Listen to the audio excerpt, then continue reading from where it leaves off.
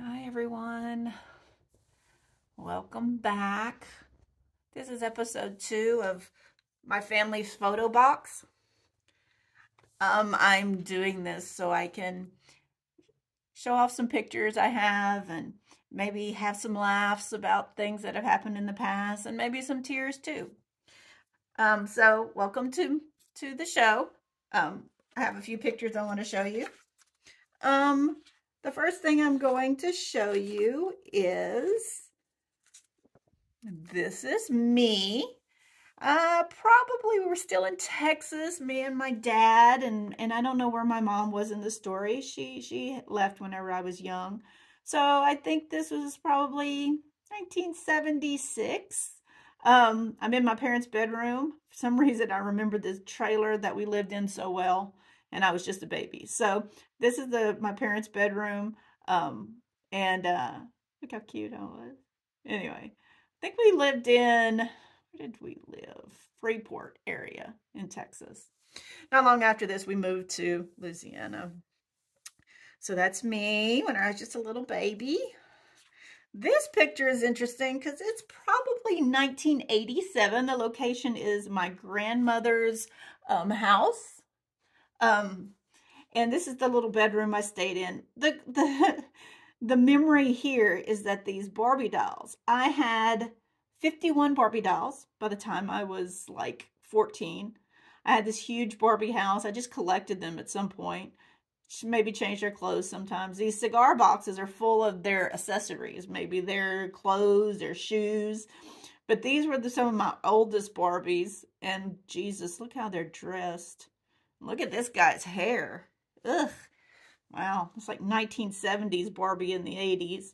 Anyway, those were my Barbies. And if I remember straight, this Barbie right here was roller skate Barbie. I think I got it when she was my very first Barbie. And her feet twisted weird and her hands twisted weird. But anyway, she was my first Barbie. She was with me my whole life. I gave my Barbies to my girls when they were like in 7, 8 years old. They did not care for them. I was like, oh. Anyway, this is my son, Tristan, and our horse. Yeah, my ex-husband liked to buy animals and have animals, but he really didn't like to take care of them a lot. So it wasn't very often that we rode this horse. He was kind of difficult to manage. But you know, every once in a while the kids would get to ride him, and they did enjoy having the horses there. This is in the on our property in Oretto, Louisiana. We always had, you know, I really enjoyed the property there because it was just it just was so good to be close to nature all the time. It was very quiet though. And but then Oretto, if you know Oretto can be very country like, and it can be people don't take care of their things very well sometimes, so you get a lot of trashy kind of things like this. We lived in Oretto for about well, I raised the kids there from like 2001 to 2013, and they enjoyed the land. Cheyenne did especially. This is me. I love this picture. It's of me and Reese. Reese is probably 4 or 5 in that picture, and he's on my back. He was always a chunk. He was like a brick. But he's on my back, and we look so happy. Reese lived with me until like last year. Now he's going to college. We've had some really tough times, Reese and I, but we've also had a lot of good laughs. He's very honest, and he's brutally honest, but he can also be very sweet. When he loves you deep. He just has a hard time showing it. That's my boy Reese. Look how happy he was. Oh, such a cutie booty. Look at this one. This is an unusual picture because these two don't like each other anymore. I'm sure they love each other, but they're not very friendly with each other. I think they were walking down the road in Oretto, and I think that's a beautiful scene right there. Reese looks like he's about 3 or 4. He was a big boy.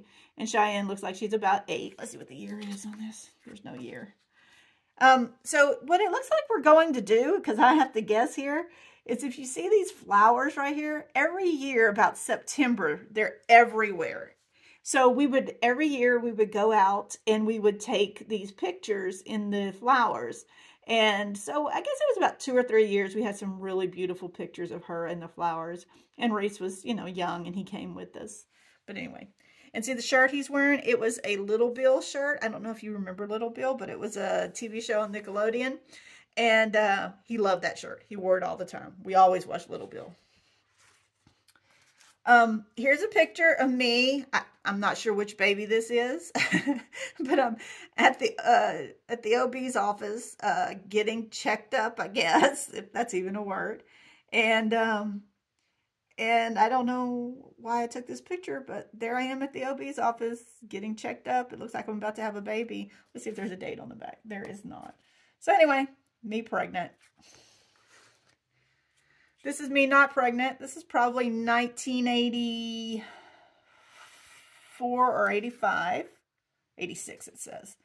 My dad and I were going to go to, we're headed to Texas, to Astroworld, which was only 2 hours from the house, but for some reason that was always like the vacation. Please note the ashtray right here. So there were ashtrays still at this time. These are American Express checks books right here, which is hilarious as well. But anyway, we're getting ready to go on the trip, and I'm so excited. And I am, how old am I in this? 86, about 12 or 13 years old in this picture. Astroworld. If you remember Astroworld, you might be old. This is my dad and my stepmom, Jenny. And this right here is his father, Theophil. If he heard me say his name like that, he would kill me. He didn't like his name at all. He liked to be called Theo. Theo Leger, Albert James Leger. He also went by Jim. And Virginia Glasspool, she went by Jenny. They got married in 1987, I believe. That was, you know, my dad and I were, my dad was single from the time I was 3 or 4 years old to the time I was 14. So up until this very moment, it was just me and my dad. And we had some good times. My dad was more like a brother sometimes than a dad, but he was a good dad, and we had some good times. I was always, when I was young, I was always at one of my grandparents' house. So I was either on the weekdays, I was at his mom's house, Lily, and Pop's house. They were my mom and Pop is what I called them. And then on the weekends, I was at my maternal grandparents' house. And then on the weeknights, I was with my dad. So I had plenty of family when I was little. But this is the turning point for me. Once these two got married, my life changed. I moved out of the small town and all the family around me in with these two. And she had 2 children as well. And I just didn't really feel it fit into that family very well. And it was a very painful and confusing time for me. But I think that those hard times kind of made me who I am. I do regret it, and I wish it would have been different, but it wasn't. So this is Jenny and Daddy. Daddy passed away in 2019. Here's 2 of my babies. This is Tristan and Cheyenne. She looks like she's surprised, and Tristan looks like he's just so happy to see her. Sweet picture. Probably, she looks like she's about less than 1, so probably 1998, 1999. Yeah, cutie booties. Look at this cutie booty. There's Tristan in his diaper. I don't know where these black and white pictures came from, but they are pretty. 1998. Here's an oldie. This is me and my dad and the cigarette. See right there? We go way back on this one. I was born in 1973, so this has to be somewhere in 73, 74, sitting beside my dad. Like I said, he was my hero, especially till I was about 14 years old. This is the Welsh Parade. I'm not really sure what the parade was celebrating. But it was a time, I was in the 1st grade here. I remember distinctly being in the 1st grade, and my grandmother made this dress, and she made the umbrella as well. And it was just a big deal. They did my hair. I just remember it just being a big deal. And also I had to be in a contest to win something to be in this. So I won, and there I am on the back of the float, waving at everyone. Man, I love those days. I liked being the center of attention my whole life.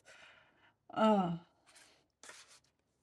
look, here's another costume my grandmother made me. This was Halloween costume. It's hard to see because it's faded so much.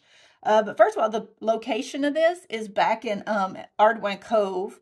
That's where my maternal grandparents lived. This is my cousin Scott and my half-brother Guy. We call him Scooter, so you might hear me call him Scooter. And this is Jessica right here at the very edge of the picture. You can't see her.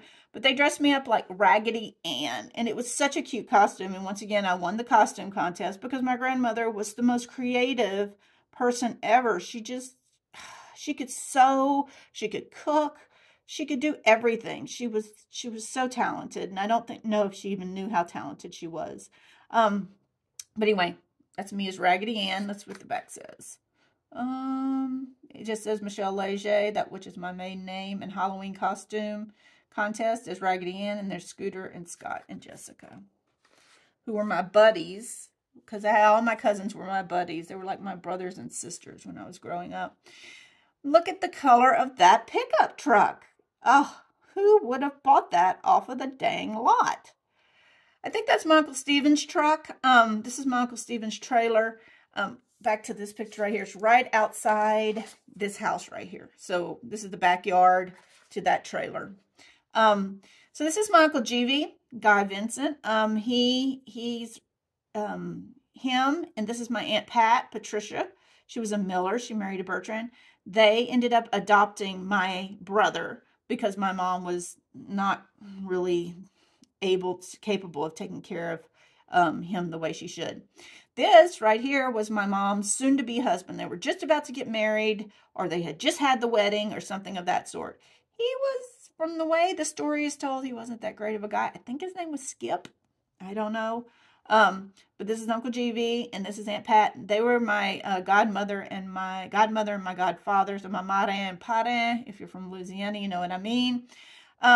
And they have she recently passed. He passed away a few years ago. There's stories there that, you know, there's lots of stories. There's lots of stories. I'm not going to go there. But anyway, here they are. And look at the color of that pickup truck. Gee whiz. Here's my dad and my stepmom. So this is after they got married. What year was this? 1986. Oh, it's actually before they got married, because I got married in 1987. So this is Jenny and Dad. I'm not real sure where they're at. It looks like a state park somewhere. My dad having his Miller High Life, and Jenny's having something. I can't tell. But anyway, there they are. They were so happily married for so many years. It was good to see love like that whenever I was a kid. I hadn't seen healthy love a lot.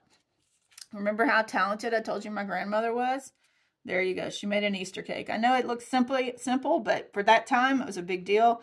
Had coconut on it. I actually kind of remember this cake. It was an Easter cake, probably 1978-ish. Anyway, look how cute it is. So cute. I don't like coconut on cake anymore, though. Let's see what's it say on the side? H for, I don't know what that means. But anyway, there's a cake. She was so talented. Here is my grandmother Bertrand right here. And this is her brother, Buddy Webster. He was kind of a celebrity in Welsh, Louisiana. So they made him the Grand Marshal one year. I'm not real sure exactly his story. I didn't know him that well. My grandmother was very private. She didn't talk a lot about her brothers and sisters and where she came from and how she became who she was. She was just so private about that. But there they are, and you can't see her face, but I know her, and this look on her face, she's so glad to see him, and he's happy to see her too. I just think it's the sweetest thing. So sweet. Welsh, Louisiana. And we're almost done. I'm going to do one more picture, and then we'll be done. This is my cousin, Karen Lee Lonche. Yes, it's a very Cajun name. me and her, whenever we were growing up in the 80s together, we were the best of friends. She taught me things, and we were bad together, and we had fun together, and we learned things together. We played all the time because, like I said, when I was a kid, my cousins were like my brothers and sisters. So my grandmother, I would stay at my grandmother's house, and they always lived like in the backyard or in the same property. So I always had someone to play with. And I'm going to tell you, she was bad. What I considered bad. She smoked, she drank, things of that sort, kind of young. And I was experimenting with sex, things like that. Sorry, Karen. But I was very, very curious, and she taught me a lot of stuff. So she was a good friend to me, and I really miss those times we spent together. And I think she's living in Colorado now. She came to my dad's funeral, but I don't keep in touch with the family as much as I should. But this is Karen Lee Lanche. Her mom is Kathy Leger. I think she's a Kathy Breimer now, and she's right now in 2023. She's living in Alabama. Look how cute she was. Look at that old blanket too. She's so cute. And lastly, this is an oldie.